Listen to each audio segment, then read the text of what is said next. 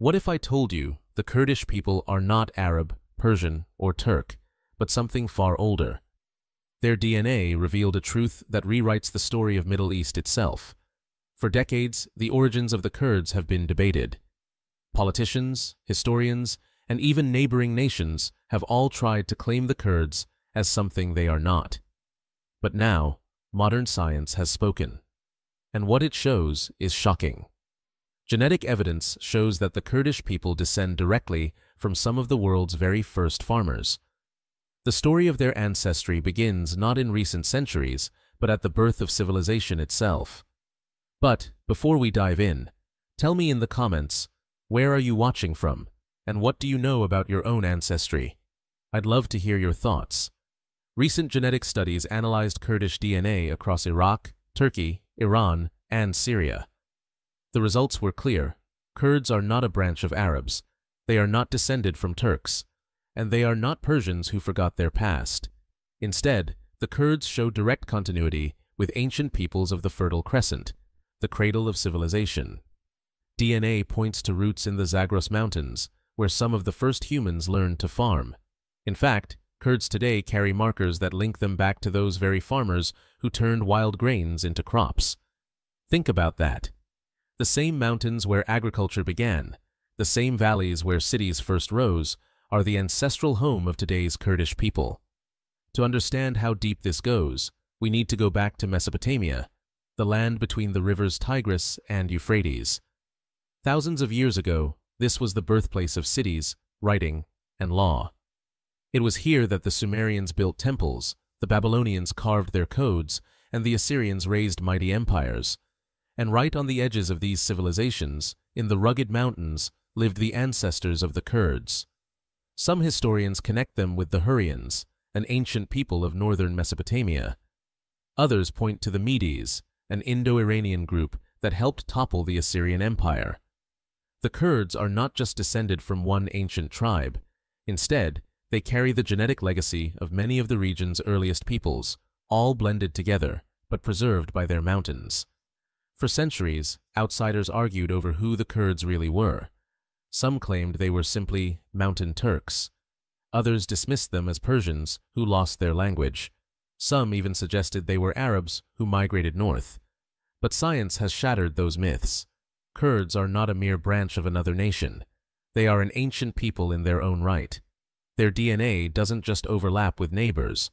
It shows unique markers that set them apart. This is not just about blood. It's about identity. For the Kurds, often denied a state of their own, these findings confirm what their oral traditions have always said. They are older than the empires that surround them. Now, let's ask a dangerous question. What if the Kurds had their own country? Imagine it, a nation built on the backbone of an ancestry older than most civilizations, a homeland that stretches across the Zagros Mountains, rich in oil, water, and culture. A state where the people who survived Assyrians, Persians, Arabs, and Ottomans finally stood on their own. For many Kurds, this is more than a dream. It is the destiny history has denied them. After the First World War, when empires collapsed and new nations were drawn on maps, the Kurds were promised a state. But the promise was broken. Instead, their land was carved into pieces, divided among Turkey, Iraq, Syria, and Iran. What if a people with one of the deepest genetic lineages on Earth had been given a chance to build their own state? That question is not just history. It is hope, and the fire still burns in the hearts of millions. In the Zagros Mountains, Kurdish land, some of the earliest humans left their mark.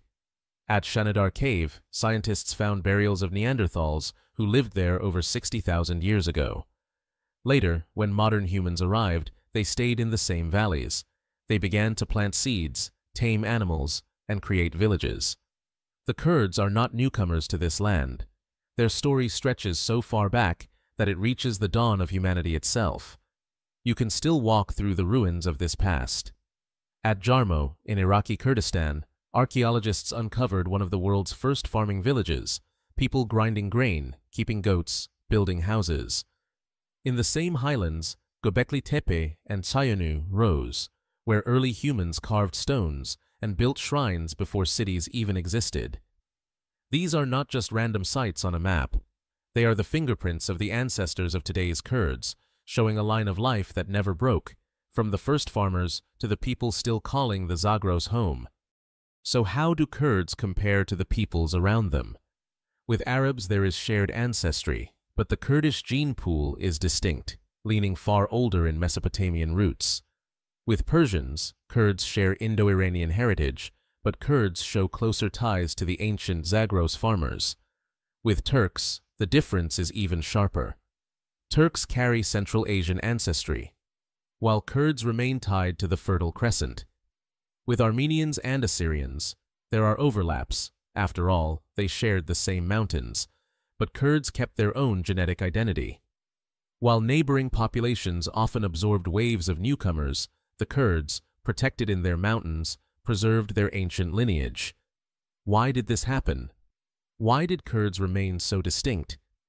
The answer lies in geography. The Zagros Mountains are both harsh and protective. They isolated Kurdish tribes from invaders, while at the same time forcing them to depend on each other. Mountains create resilience. While great empires rose and fell in the fertile plains, the Kurds endured in their valleys and peaks. Their DNA became a time capsule, carrying the story of the world's first civilizations. When the Persians built their vast empire, the Medes, often linked to Kurdish origins, played a key role in shaping its foundations. Still, the mountains gave the Kurds a shield, a space where they could live by their own customs, even as kings ruled from distant capitals. Then came the Arab conquests.